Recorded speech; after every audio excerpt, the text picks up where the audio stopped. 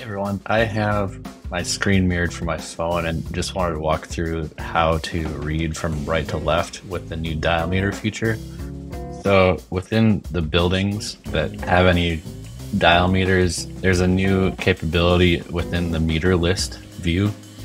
This meter has an input field that requires reading right to left. With this example of tapping into this test meter, you'll see that there's a new section below the field value. So for standard, it shows dial, and then it also says how to read this field. This just brings up a pop-up that will show more information. The way it works is you tap on the input and then it clears the 0, and then you can start typing values in for whatever meter you're reading. It'll just insert the cursor to the left side after each value is added. You can also see that below here there's the place value. So depending on how many values your dial meter has, you'll just have to follow.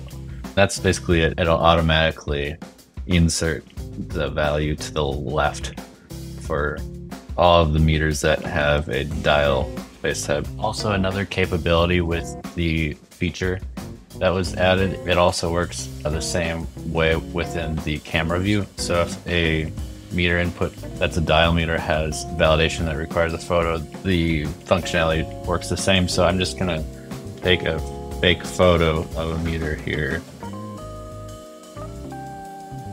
In the top right, there's the input field. If I clear this and then start typing out